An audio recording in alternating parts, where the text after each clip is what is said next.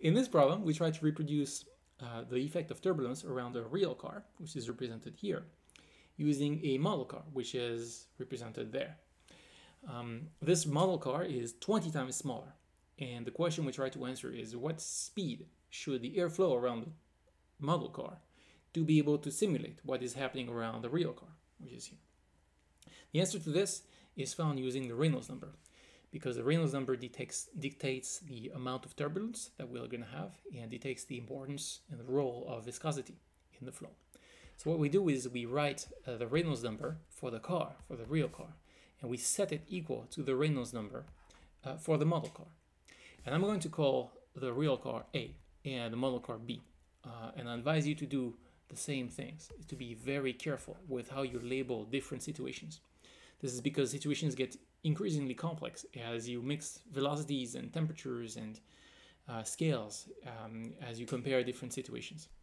So always be very rigorous in how you label the situations. Well, the Reynolds number around the real car is rho VL over mu, so the density around the real car, times the velocity coming into the real car, times some representative length of the real car divided by viscosity. That's of the air around the real car, mu A, like this. And this we set equal to the same parameters, but for the model. Rho B, VB, LB, divided by mu B, like so. And in here, what we want to calculate, what we want to isolate is VB, the velocity of the model car. So the question is, what is VB in this case? Well, this is not a difficult mathematical problem. We take VB and write it by itself on the left side, and then we have to rearrange and sort out all the different terms. So VB is equal to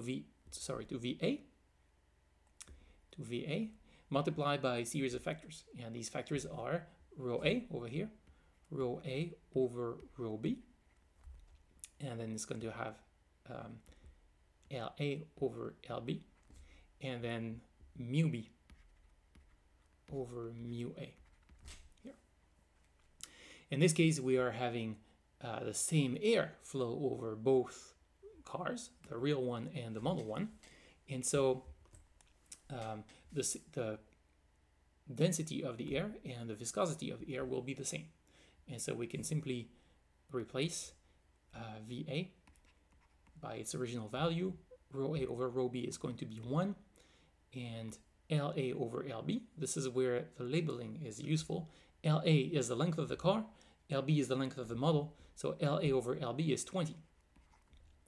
And then mu B over mu A, that's 1. And so we have VB, the velocity that we need around the tiny car to be able to simulate the flow around the real car, is 20 times VA. Now this is quite a disappointing result because theory tells us it's very easy. If you want to reproduce the flow around an object with a model, then all you need to do is reproduce the same Reynolds number. And here you see that it's not that easy. If the real car down here, if the real car here goes at 100 kilometers per hour, and you want to reproduce that flow or with a tiny model, with a 1 to 20 model, you need to go 20 times faster. 20 times faster is 2,000 kilometers per hour. And clearly this is not feasible. So there are different ways around this problem that fluid dynamicists use. One way is to use the other parameters in this equation. And so you can play a little bit with this fraction here and that fraction there if you adjust the properties of the fluid around the model car.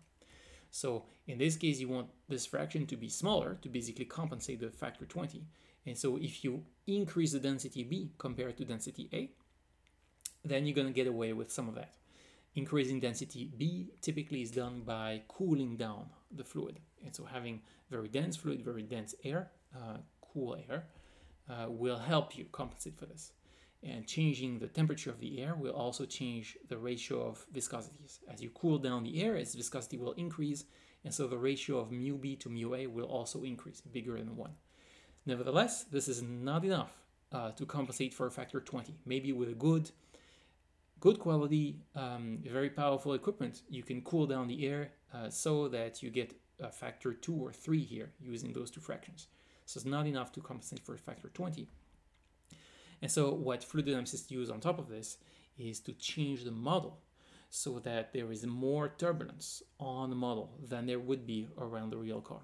And doing this can be done with more turbulent incoming air, or can be done with rough patches on the surface of the model so that you artificially increase the amount of turbulence around the small model. So you get away with this. So here's the lesson. Equate the Reynolds number. You squeeze down the size of something means you have to increase the velocity by the same amount. And this means it may not be easily done in practice.